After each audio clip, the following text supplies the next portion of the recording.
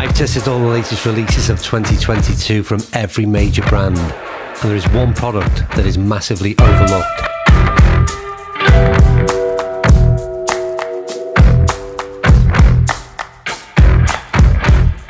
And that product, without any doubt, is my favourite golf club of the year so far. You see, in recent years, the restrictions placed upon club manufacturers have meant we've seen minimal advancements in most golf club technology. And what that has meant is that manufacturers now have to pay a little bit more attention to the less glamorous clubs in the bag. So what I mean by that is there is always major excitement about the release of drivers, but we all know with the restrictions in place that we just aren't going to see any major yardage gains with clubs like these anymore.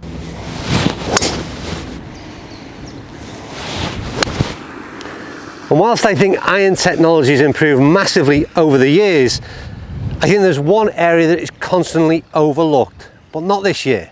You see, for me, arguably the easiest club in the bag to use, that aside from a putter, well, that's a hybrid.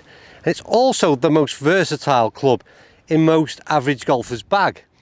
And this year, get in, I think they've gone absolutely all out in terms of improving hybrid fairwood technology. But there's one club that really stands out. Now, going back to my first statements, there is one hybrid that has outperformed in 2022 any other hybrid that I've ever tested.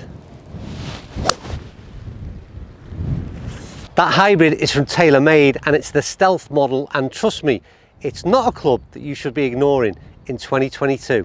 Now, every average golfer needs a go-to club in the bag, and the hybrid again is just perfect for that. Typical scenario, a tight par 4 that we've got here at Carden Park, 320 yards off the tee. It's not long, but it's extremely narrow and tight, and what I need to do is find a fairway. So reaching for a hybrid as opposed to perhaps a long iron option, and it's certainly not driver off this tee, is ideal, and I want confidence in that club. Now, I'm a big advocate of hybrids in general. They should be in more average golfers' bags. But this Stealth just does things particularly well, and like I said, I'm confident that this thing can get me a couple of 100 yards down the fairway, down through that tight gap. And I've got a number of options in terms of how I want to hit that shot. And that is literally straight down the middle, hasn't moved off the centre of the fairway, and that'll leave just a bit of a flick with a wedge. So like I said, hybrids in general, massive thumbs up from me, as you know, on this channel, but the Stealth just does it so good. Okay, so why is this club so good and why should you not be ignoring it? Well, there are two reasons, and the first one being about the versatility of this club. So in terms of versatility, what I mean by that is that I can hit this kind of shot, which is basically me going all out for distance, always going to be a bit of a right to left shot, or it's got that option to just take a bit off. It's a bit of a high cut when you're looking for something to land that bit softer. And just the ability to do that, take a good sort of 15-20 yards off the club's distance, change the peak height, change the launch conditions. Versatility is incredible, but there's one other important factor in terms of versatility, and for that, we need to go back out on the course. Versatility is a major keyword when it comes to this golf club, as you've just seen, in terms of shape of shot, but also in terms of how it can be used out on the golf course.